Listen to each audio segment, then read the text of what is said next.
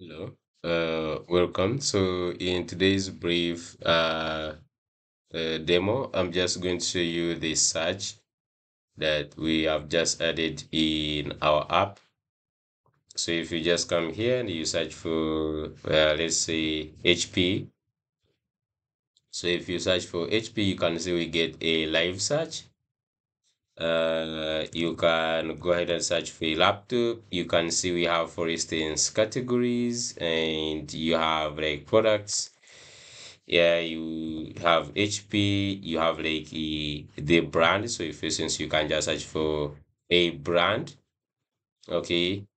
You can see you get all the brands. If you search for a laptop, you have the laptops, which is a category. It takes you to the category page, or you can just go to the product, which takes you to the product page. So whichever way you do. And that is like not alone. If you just search for a laptop, okay, you just search for a laptop, and now instead of clicking on these suggestions, you can see we have these suggestions like products and then the categories. You could just go ahead and click on this search. Now this will take you to the actual search page like this. Now here you can see still you get back this laptop, just one product, just like this.